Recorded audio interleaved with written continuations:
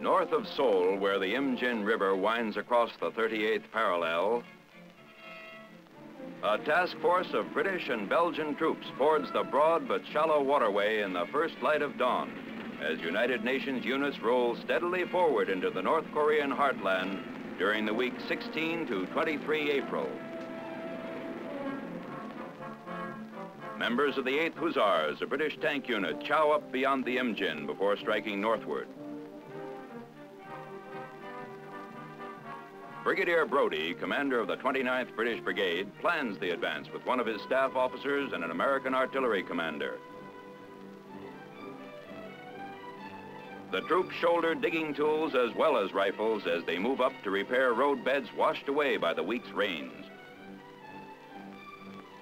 It's sloppy going underfoot as many of these British and Belgian troops newly arrived in Korea engage in their first major combat assignment.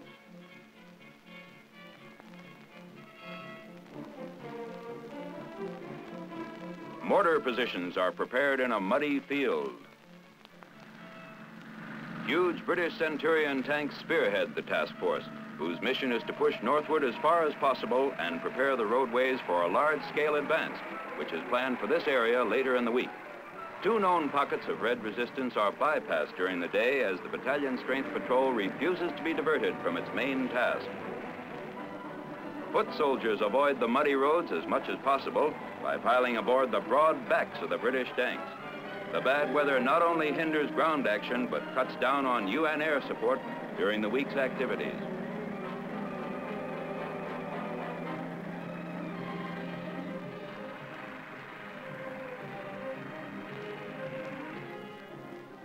The shoulders of a narrow road through a rice paddy are reinforced by slender tree trunks.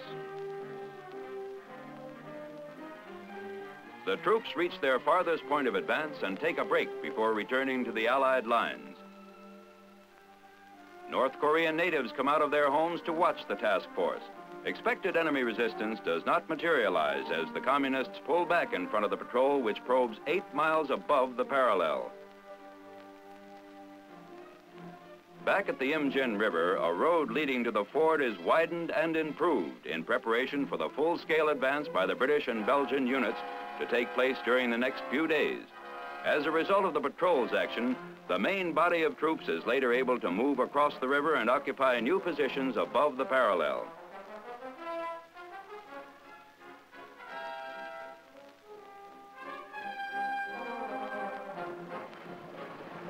As nightfall nears, the task force vehicles retrace their path and the patrol pulls back toward the UN lines.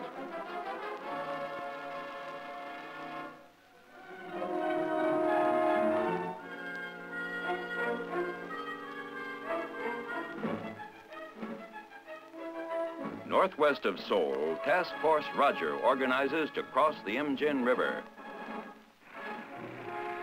Tanks of a reconnaissance company and a heavy tank battalion move up to assemble with the men of a ranger company who are assigned to Task Force Roger. Clustered aboard the tanks are members of the Recon company, ready for their mission of reconnoitering and clearing the Wangjin-myeon area across the Imjin River.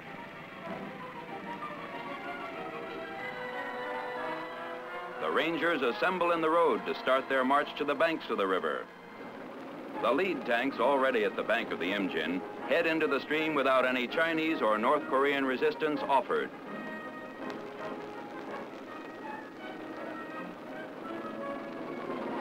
As the armored vehicles inch from the shallow rapids near the shore to the middle of the river, they are slowed down considerably by the fender deep water.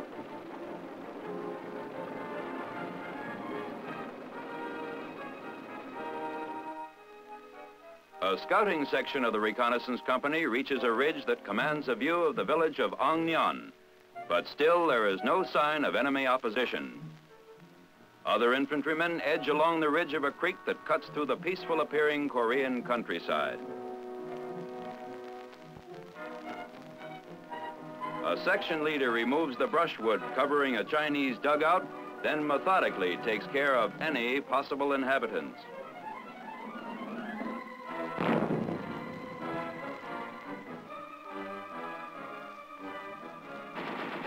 Task Force Roger continues as the tanks probe further into the Korean field several miles south of the 38th parallel.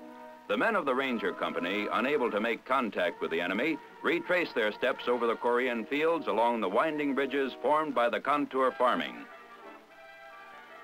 The tanks also about face for the return trip, carrying their topside passengers back for regrouping as the probing mission rings up a total of only one enemy met and killed.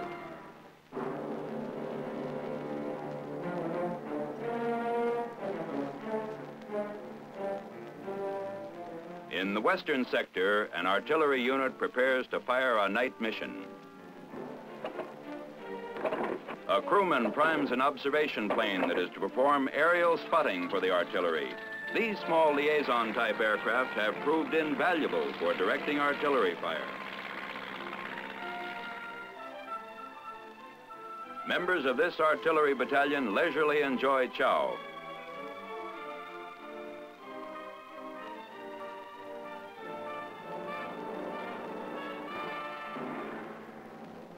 These artillerymen stand by waiting and making last-minute preparations for a night mission.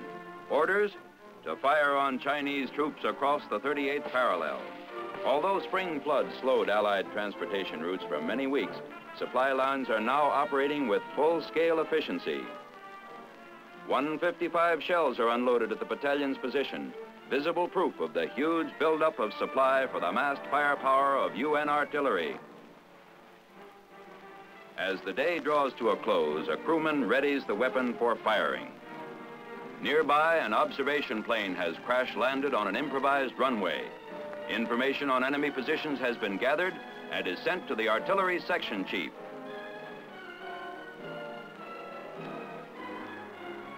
The fire order is given and the big gun goes into action.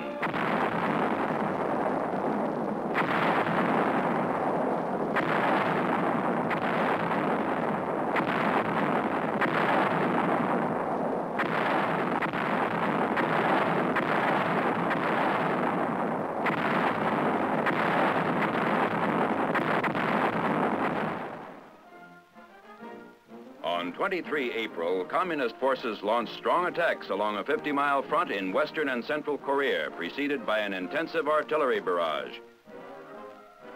In the western sector, Red attacks caused Allied forces to withdraw across the Imjin River near Korangpo, and heavy fighting rages south of Chorwan. On the west central front, one Red attack pierces the Allied line, forcing a withdrawal south of Kumwa and in the Hwachan Dam area.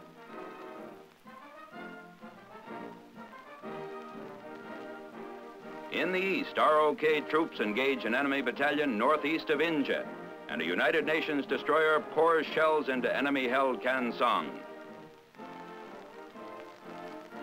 Reports from the front indicate that the communist attacks are the beginning of the Reds' long-expected spring counteroffensive.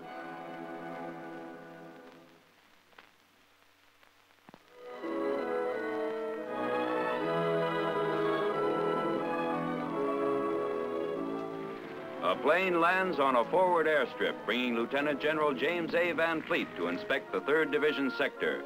Major General Robert H. Seoul, 3rd Division Commander, greets the new 8th Army leader, who is accompanied by Lieutenant General Frank W. Milburn, 1st Corps Commander.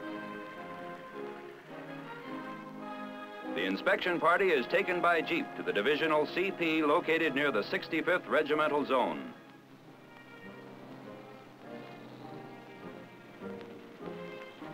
At the CP, General Van Fleet, on one of his first forward inspection visits, greets divisional staff officers.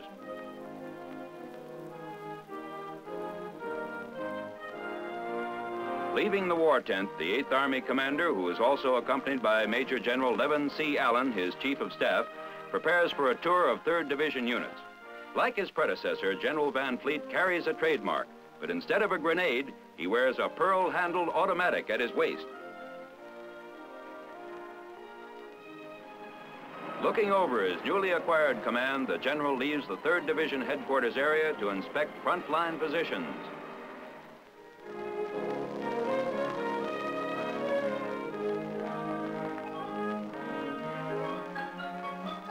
The ever-changing battle scene in Korea demands constant reconnaissance to keep up to date on the situation. Officers of the G2 section of the 3rd Division confer with a photo sergeant before a map whose accuracy of detail has been greatly reduced because of shifting enemy positions. Careful notes of the terrain are made by the sergeant who has been assigned a photo recon mission. This Korean dwelling serves as office and operation point for the photo unit. From here, the cameraman starts on his mission.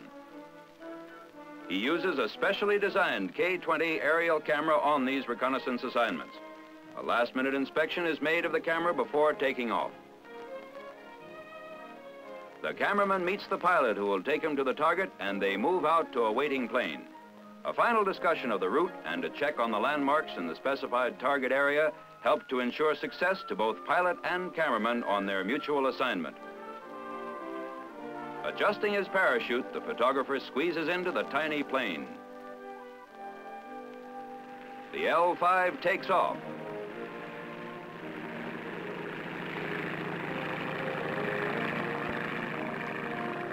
Over the target area, artillery action can be seen.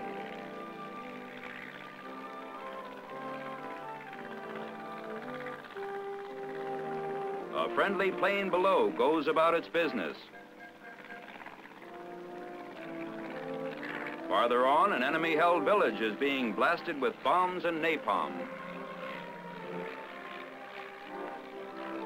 With their part of the photo mission accomplished, pilot and cameraman return to deliver the negatives. The L-5 flies low over the photo lab encampment, and the precious negatives are airdropped. The lab sergeant hurries the film to the darkroom for processing.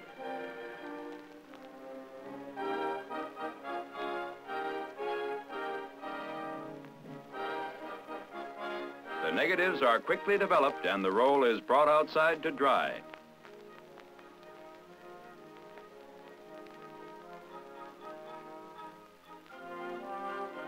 A windshield wiper serves as a handy and effective expedient in removing the excess water from the film.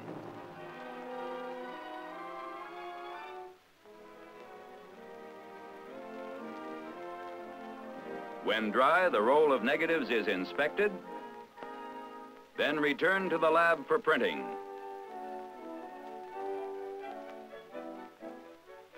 Soon after, a lab man checks his work in the assembly line photo mission and finds the quality of the prints good. Back at the photo office, the cameraman receives the finished prints. He delivers the photographs to the G2 section.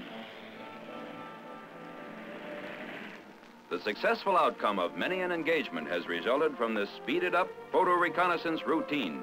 Translated in terms of the battle situation, these photographs prepare commanders for what lies ahead, and they, in turn, are enabled to plan their actions against the enemy accordingly.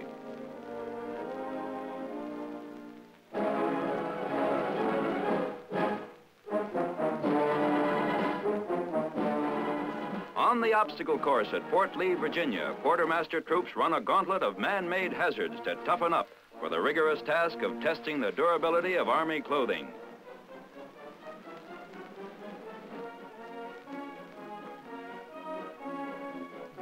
In order to prove the lasting qualities of clothing items under the rough conditions met in the field, the quartermaster subjects the clothing to brutal tests under simulated field conditions. Men limber up on the obstacle course before donning the experimental uniforms and running wear and tear tests over one of the many arduous proving tracks maintained at Fort Lee.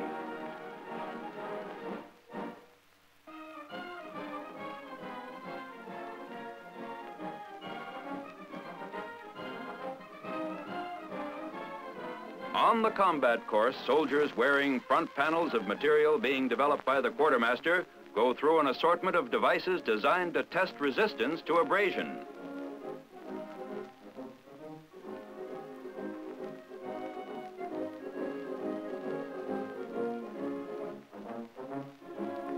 This is one good way to advance under fire, but how long issue garments will stand up under this sort of wear is what interests the quartermaster most. In In addition to this testing course, special glove and shoe proving courses are also available at Fort Lee. After the uniforms have been taken for several trips over and under the various hazards, they are turned in for careful examination and checked for rips, torn seams, and general wear. Most of the combat course is traveled on the stomach under conditions simulating battle situations where stealthy and concealed movements are required.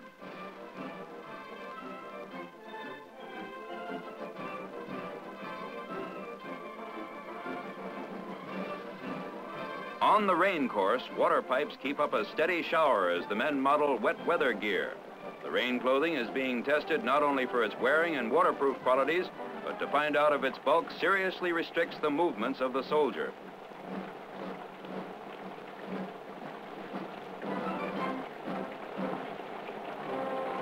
By giving experimental clothing thoroughgoing trials under harsh conditions, the quartermaster makes sure that in the field, the items will last a reasonable length of time under the most adverse conditions. This testing work has far-reaching importance. Durable cloth means long life for the garments, less frequent replacement, and thus more shipping space for other needed battle equipment.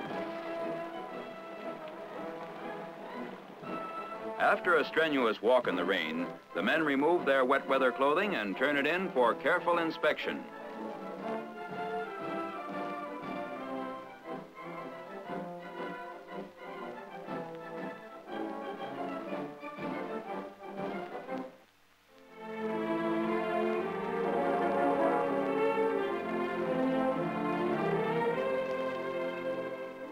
By 7 May, United Nations forces have retaken the initiative and are sending armored patrols slashing northward to search out withdrawing communist troops who last week were stopped cold north of the Han River by the massed power of UN ground, air, and naval units. In the west, UN tank patrols fight a skirmish northwest of Seoul and drive through Uijeongbu without sighting the enemy. In the central sector, ROK units advance to the vicinity of Chuncheon, where a red unit is routed.